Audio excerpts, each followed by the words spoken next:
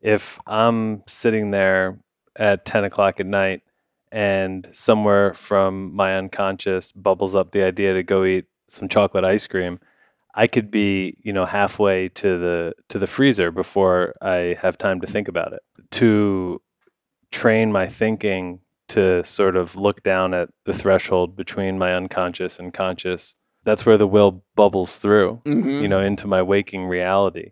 And so without my mindfulness practice, I would have no ability to even look at that thought.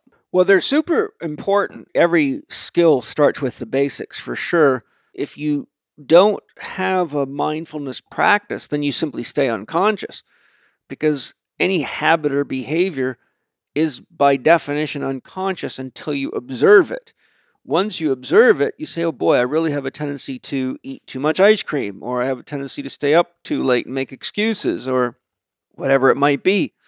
Once you start looking at it as a detached observer and say, wow, look at me, I have this habit, or I keep telling myself this story in my head to justify exactly what's led me to being obese, or what's led me to losing jobs, or what's led me to not being able to maintain relationships with the opposite sex, or lovers, or whatever it might be.